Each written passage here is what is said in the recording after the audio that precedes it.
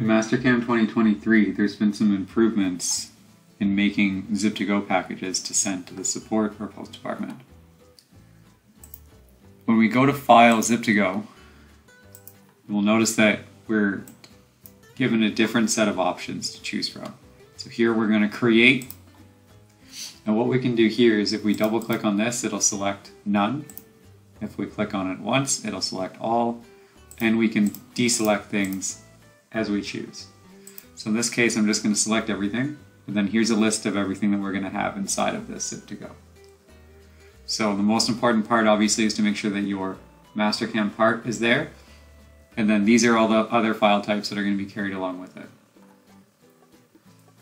When we click next, we're going to be given the option to add extra files as well. So in this case, what I'm going to do is I'm going to go to Add Files, I'm going to head to my desktop, and I'm going to add this picture as well. So now if I look at the bottom, that picture has been added into the Zip2Go support files is where it's going to be saved. So I'll click Finish, and then I'm given a few more options here when I go to save file type as. So I can either save it as a content file, a zip file, or a Zip2Go. So in this case, I'm just going to save it as a simple zip file. I'm going to drop that on my desktop as well. So let's say I forgot something that I really wanted to send in with that file. I don't need to go through the whole process again. What I can do is just add a specific file to it. So when I go to Zip2Go here, I can actually edit the zip file that I just created. So I'll select the file that I want to edit, and it'll bring me right back to this Manage File screen.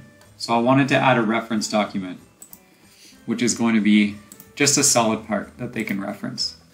So I'm going to say Open, and that's going to be added to my list as well. Finish, and then we're just going to save over the existing file.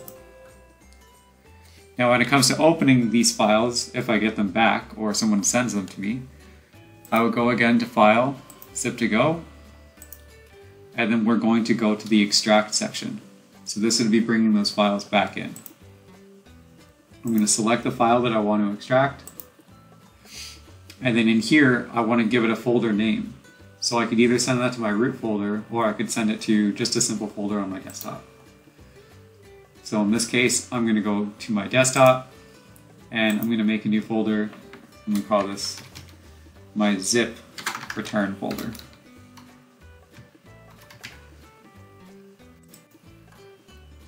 And I'm going to say OK. So it's going to go in here, and then I can choose all the files. I can override the existing files if there's already files in that folder, or I can select files. So in this case, if all I really need out of here is going to be my actual part file, and then my two reference files that I added in, I can simply select those files only, click Finish, and then now when I go and bring that over in my zip return folder, I'm going to have my Mastercam, my support files. I'm going to have under my name the file where this originated from. And then again under my name, from the original root where that file came from, I'll have my part file.